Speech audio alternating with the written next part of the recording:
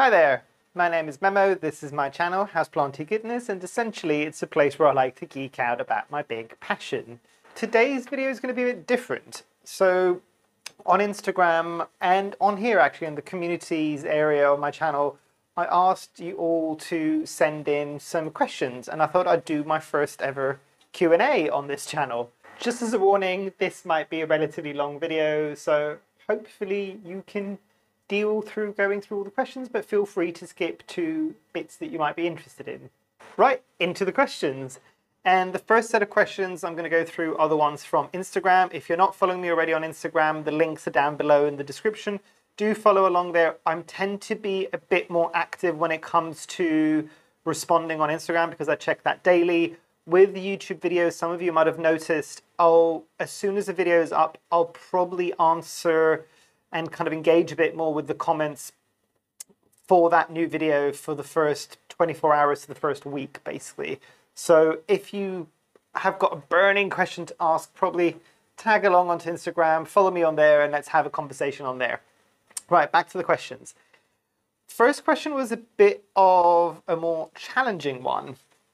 And somebody on Instagram was asking, are the plants that we buy locally propagated, or are we potentially all contributing to habitat loss? Talk about starting with a difficult question.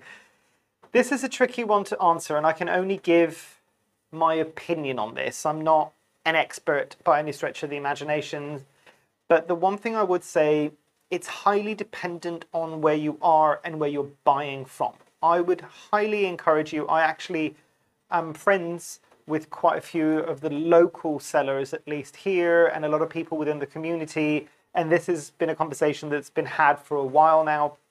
Now, the interesting thing, and I'm piggybacking off something that Kaylee Ellen said on her channel as well, a lot of the plants that are in the market, and they have been in the market for years, have at one point or another been created through tissue culture. And tissue culture isn't necessarily taking plants out of the environment or out of their habitats. It is kind of creating new material from the plants you've already got. My question to that is always a bit more of a critical one, is are those original plants taken out of habitat? That I don't know. But what I encourage you to do specifically with the seller or the establishment that you're buying from, ask them. A lot of the times they would have done at least some form of due diligence, and they would have talked to their growers, their suppliers, to see where they get their plants from. A lot of the time when you're buying from individuals online, I'm thinking eBay, Etsy, all of these things, generally speaking, if they're just a kind of somebody who's got a collection like myself and they're just propagating and selling that on, you should be relatively safe in assuming that at least the plant that you're getting hasn't been taken from a habitat. And that's a slightly sticky thing there.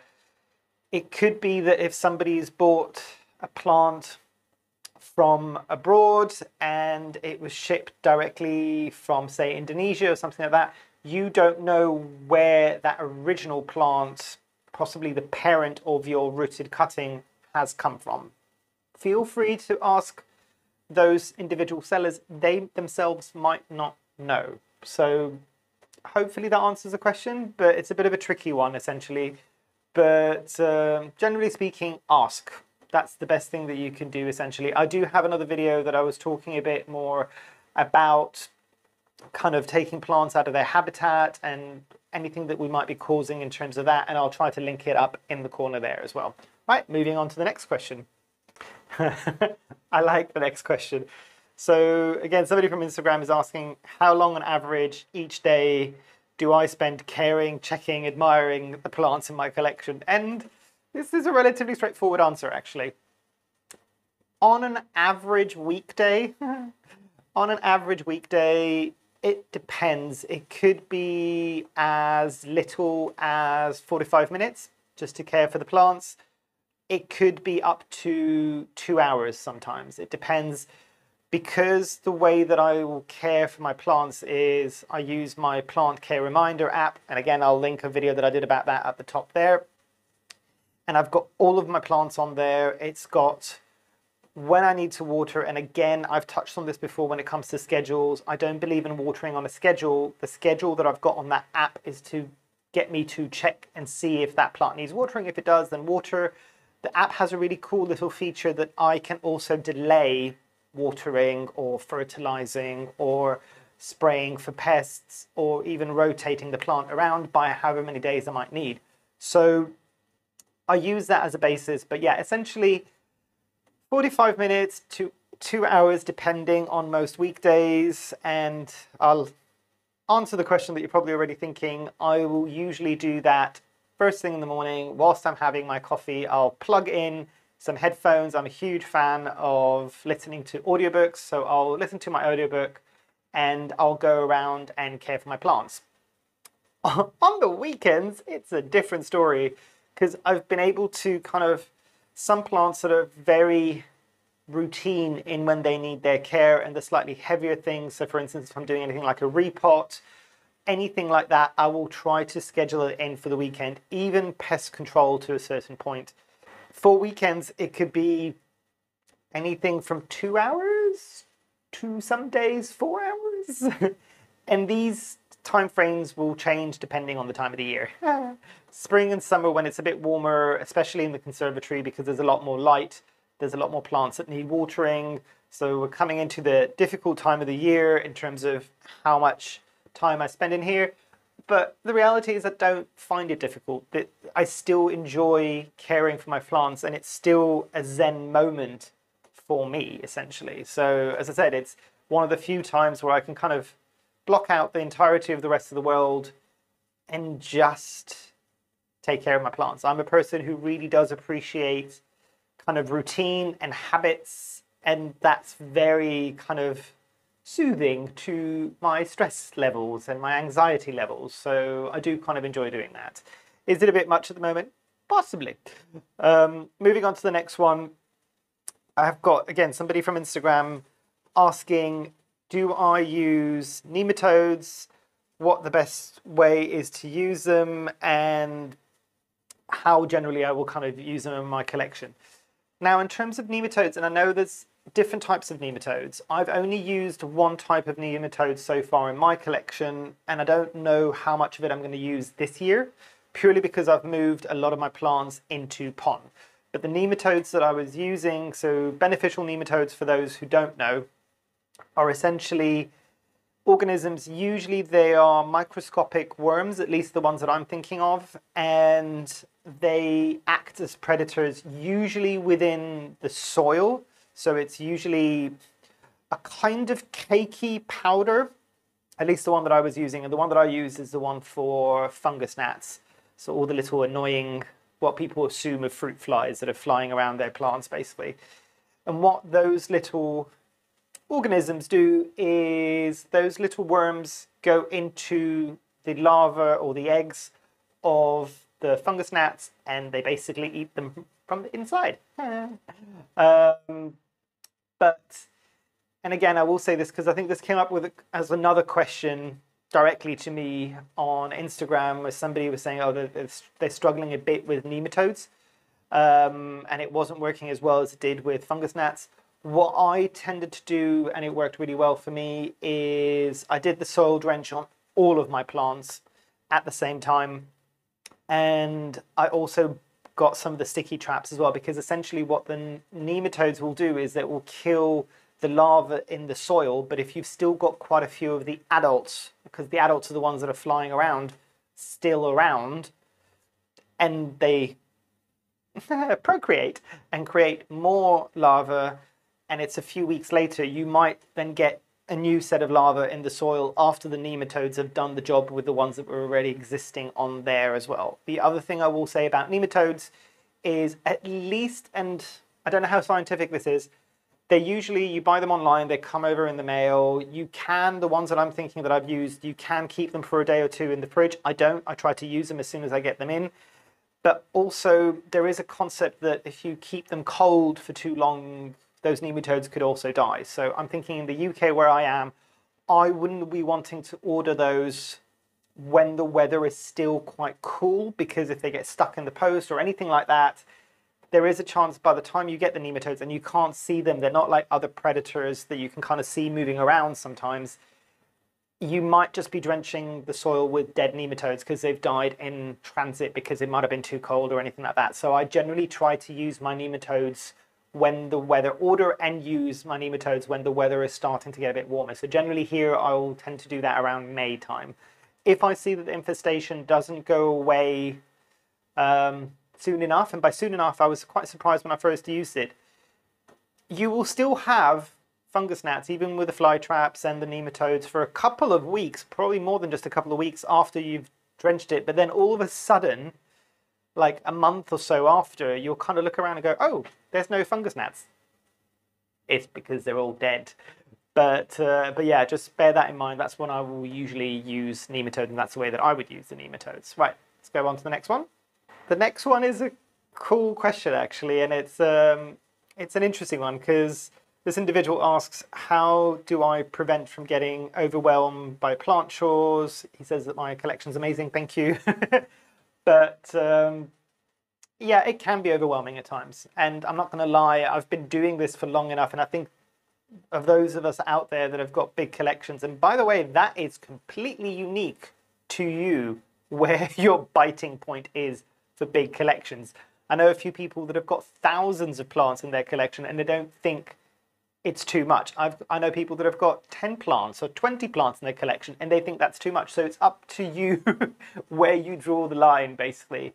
But I'm kind of, I think, at the edges of mine at this point in time. I think I will be doing a kind of plant purge and getting rid of some of my smaller plants, the ones that are not giving me joy, but there's a lot of people that they could be giving joy to, and just to give a bit more space, because I'm kind of at the stage now where I'm enjoying some of my plants that are getting large, and I would like them to be larger. But if I've got loads of large plants and loads of small plants, it can get a bit much at times. I don't let it overwhelm me too much. I also take steps to kind of curb that before it happens. So for instance, one of the reasons why I moved a lot of my plants into pond is the potential of being able to have most of my plants in self-watering for this summer. Because after last summer, which was the first summer of these plants being in a conservatory and they're getting all the lovely light and the warmth and all the humidity, watering was insane. It took large chunks of the day. I think there was a couple of really, really warm and sunny days where I would spend 2 hours watering in the morning on that day to spend another 2 hours watering in the evening. That got a bit much for me. So I thought, let's kind of do something about it so that next summer, maybe it's not as much of an issue. So that's why pond, and that's why slowly transitioning my plants into self-watering. So at least it's a bit more manageable in the summer months. Of course, there was going to be a question about thrips.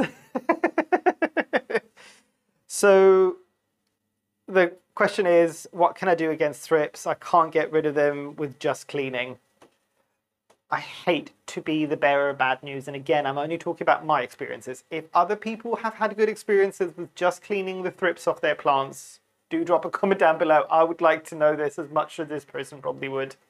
But with thrips, and hopefully some people that have been around for a while and have been dealing with it can corroborate this, I tried a lot of different things. I tried the soap and water rinse. I tried blasting them with just water. I also tried neem spray, and I found that most of these things didn't work. And the only thing that worked for me was the systemic spray. It's not for everybody. People don't always necessarily want to use that, especially because it might cause issues for some of the local bug population, essentially, so bees and stuff like that. Granted, there is a debate there on if you're spraying indoors and not outdoors. You generally don't get bees indoors. Is it causing that much of an issue? I don't know. I'm not an expert. There might be issues with pets and things like that, so it's up to you. But unfortunately for me, the only thing that has worked is systemic, and I'm not going to sit here and lie and pretend I don't use it. I do use it, only for thrips though.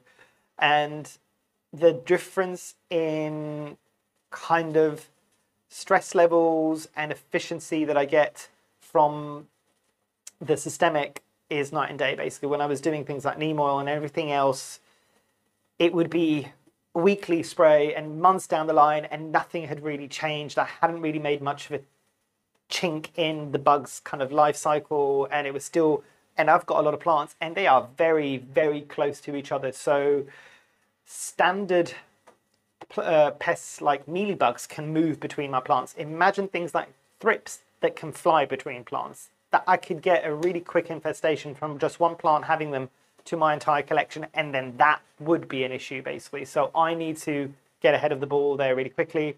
That's why I would use the systemic. The difference then becomes with the systemic that I use, and if I'm not mistaken, it is Provanto in the UK. I think it's linked in the description down below, or I will link it in the description if I can find it. There are other ones that might be slightly better, I know, in the US, but we can't buy those ones in the UK. So Provanto is the one that I use. There is something to be said about the systemic that after a while, the bugs can develop a tolerance to it. So it's still not 100% guaranteed that it's going to work. But the difference with using that systemic is that I spray it on first sighting.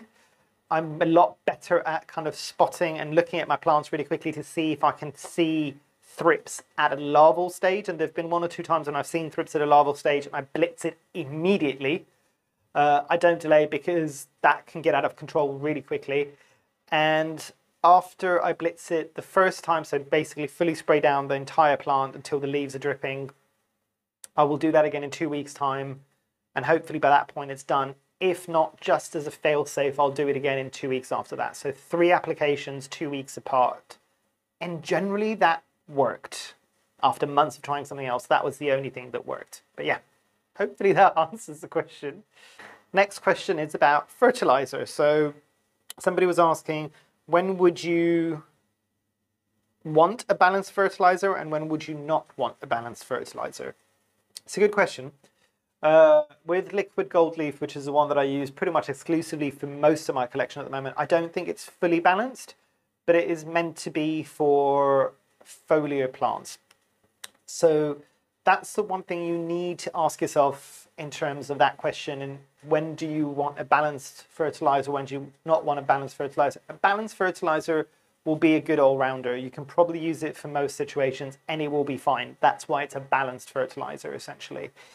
If you kind of really want to soup up your game with a lot of houseplants that are foliar plants, the majority of houseplants that we're all growing, we tend to grow them for their foliage rather than blooms.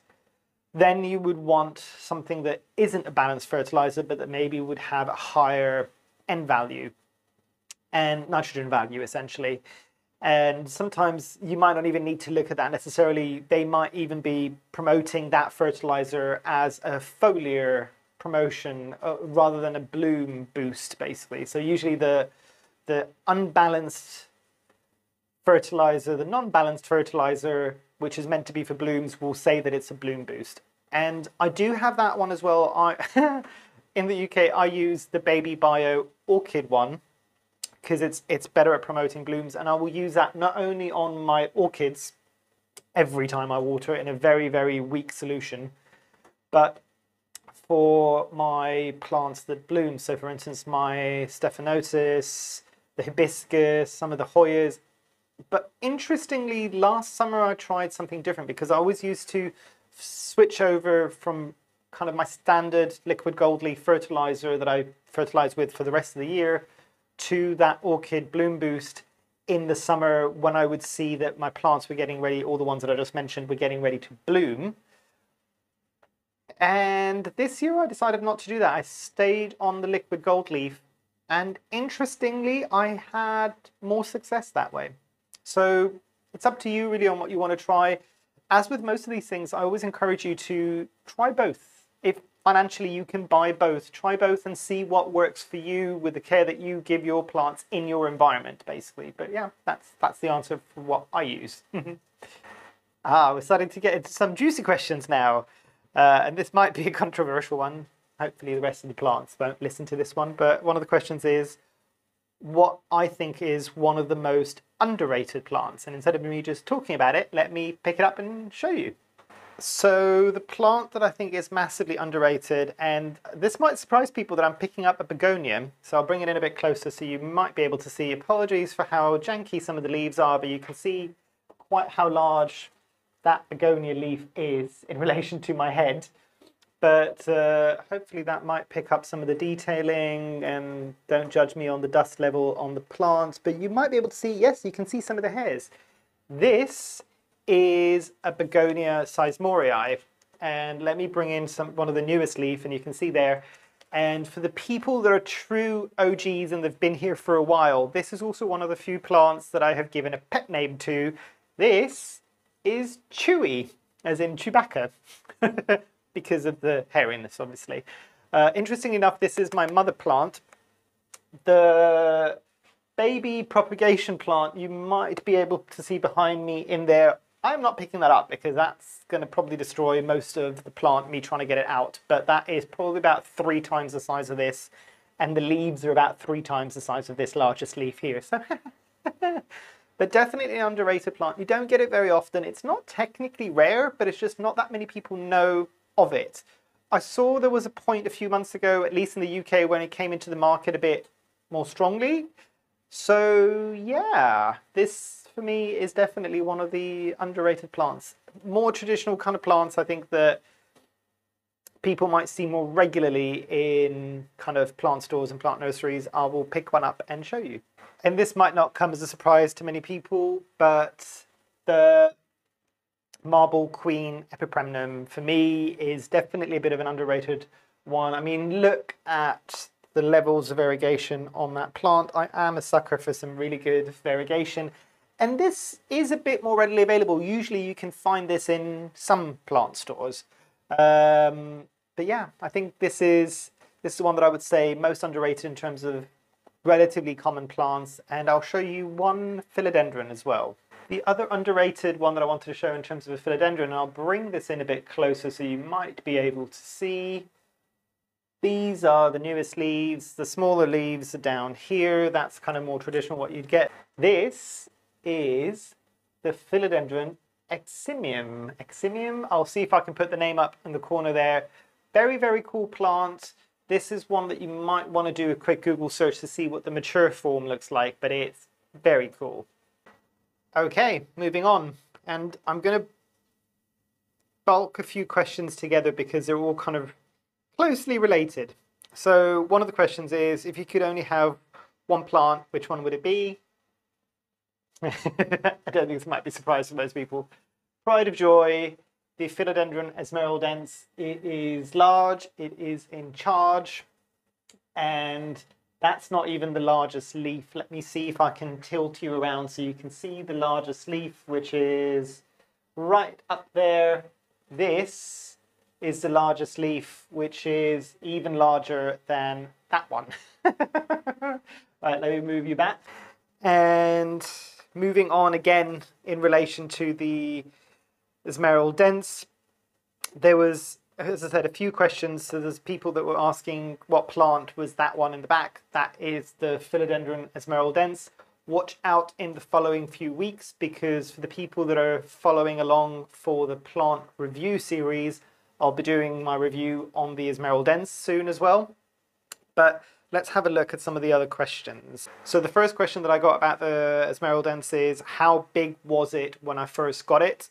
And I can show you actually. There was one of the oldest leaves. I don't think this was one of its original leaves, so it would have been a bit smaller. It has literally just crisped up and died because making room for a brand new, this might not be picking up too closely, but there's a brand new leaf that's getting ready to unfurl, and it's very exciting. Right, let me show you the old leaf, and I'll show you roughly what the size was in relation to when I first got it. So old leaf, just a bit of a head test so you can see it was relatively kind of sizable. It wasn't quite this large. It was probably only about that big, I would say, maybe a bit thinner obviously as well. This is a more mature leaf, but I did get it with relatively mature leaves, and it continued that way as well. And I'm just going to drop it on the floor because I need to deal with that in a minute.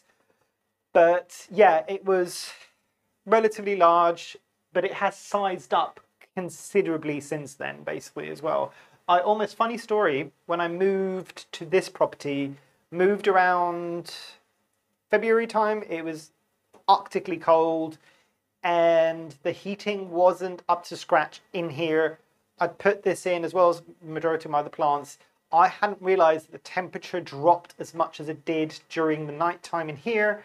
This and my Calathea orbifolia, the two only plants that got cold damage. I cannot tell you how much I was stressing around that time.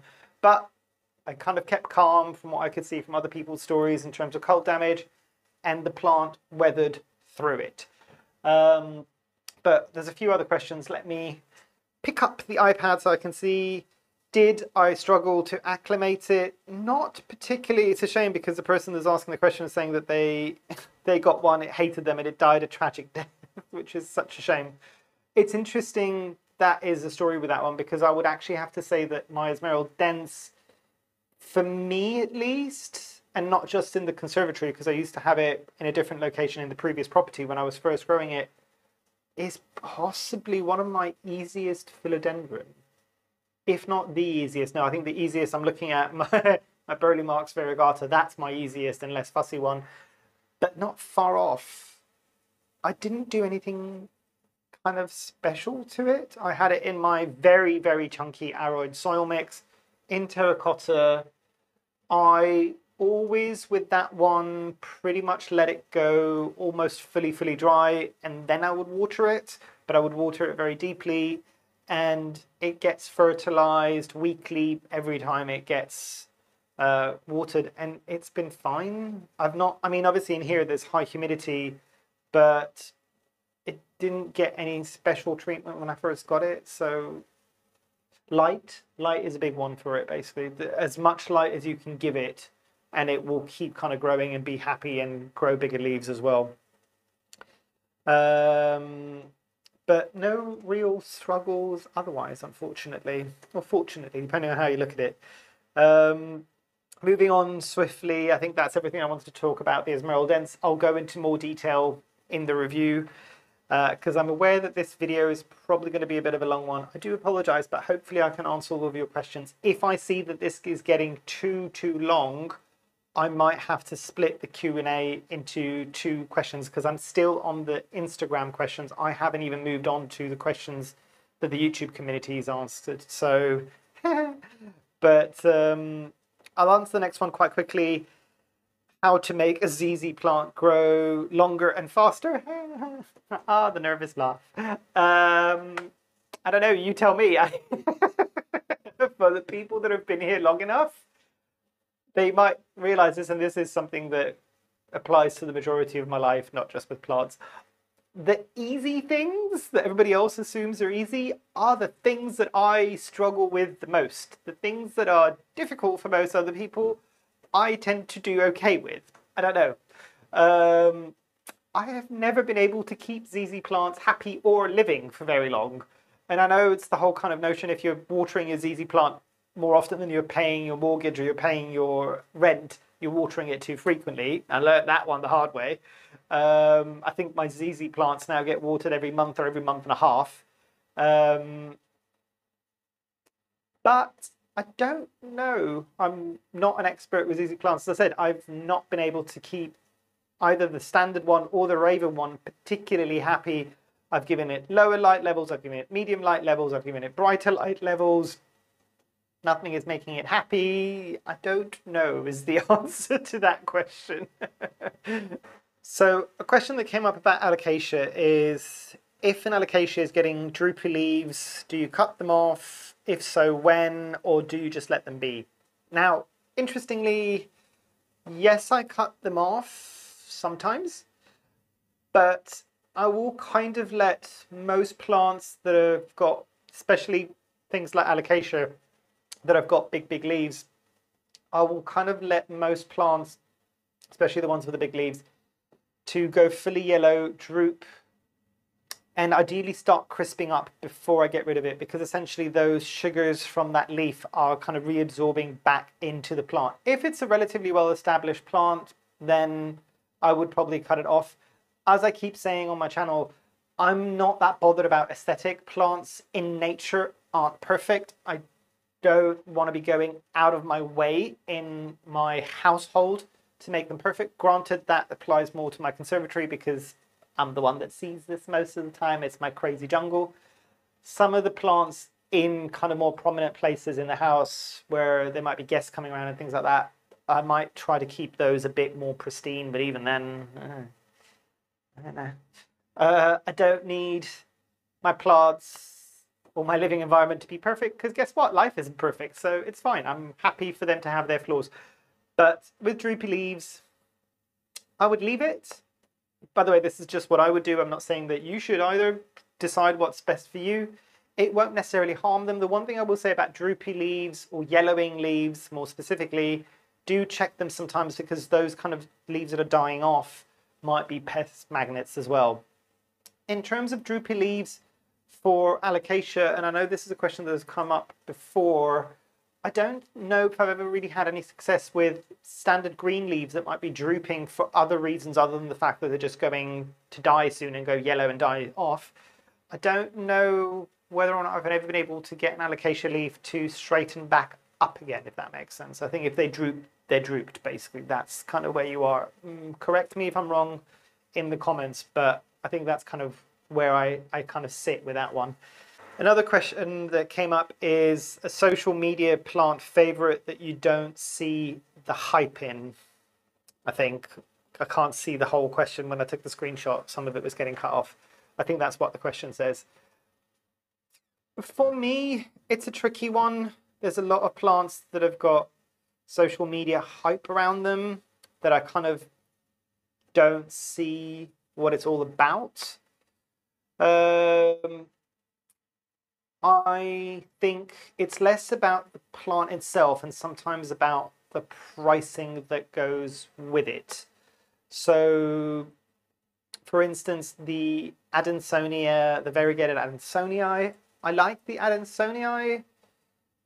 I don't mind the look of the variegated Adansonii. I don't understand the pricing for it because, and obviously that's what we're seeing now with the prices dropping as quickly as they are because Adansonias grow like weeds. Why they're that expensive?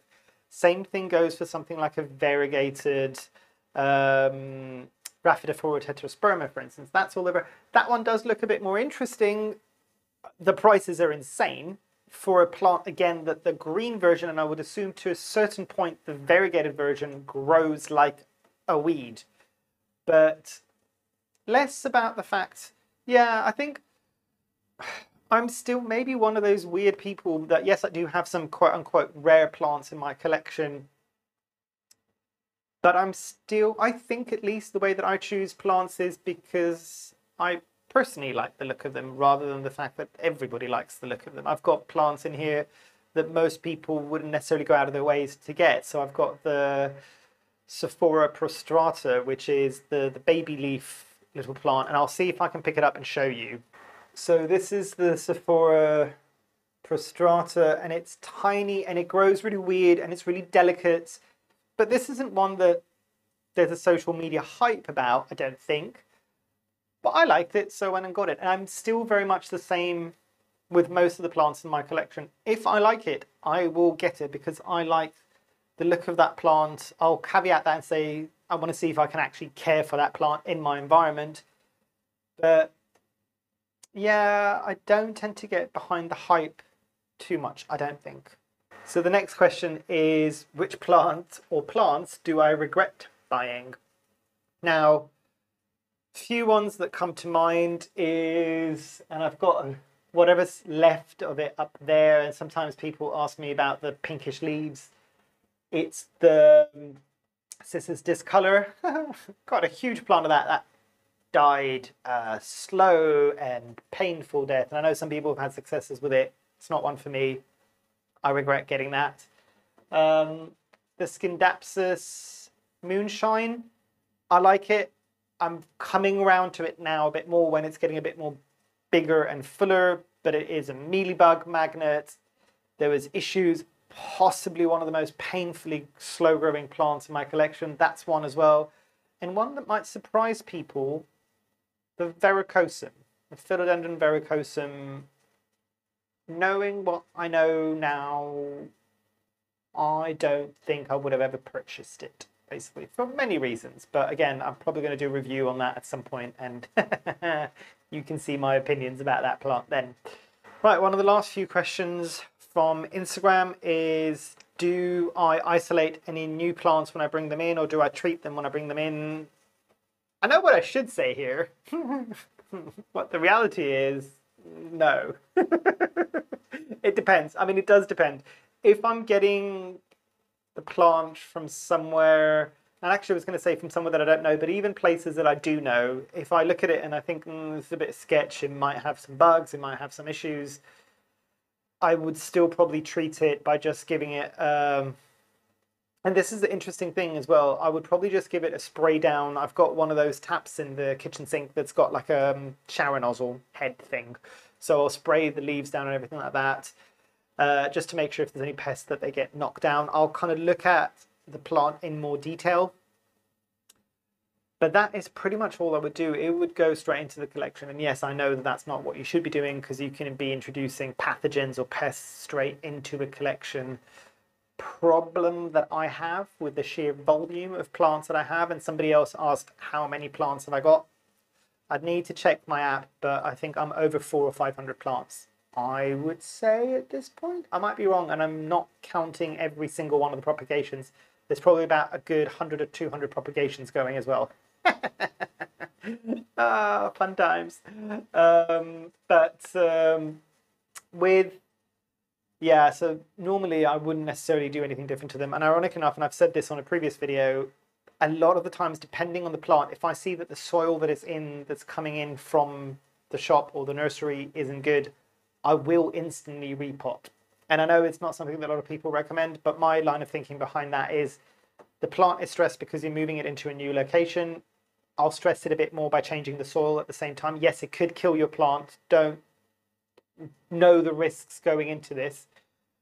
But my thinking is, it's stressed when it's coming in here. I can let it acclimate for a couple of weeks and then re-stress it again to get it into better soil. Also, if the soil isn't good for my conditions and I bring it in, it's going to be acclimating. It's probably going to get stressed if the soil isn't good, because it's going to be fighting against a lot of other things. I just think get all the stress for the plant done in one.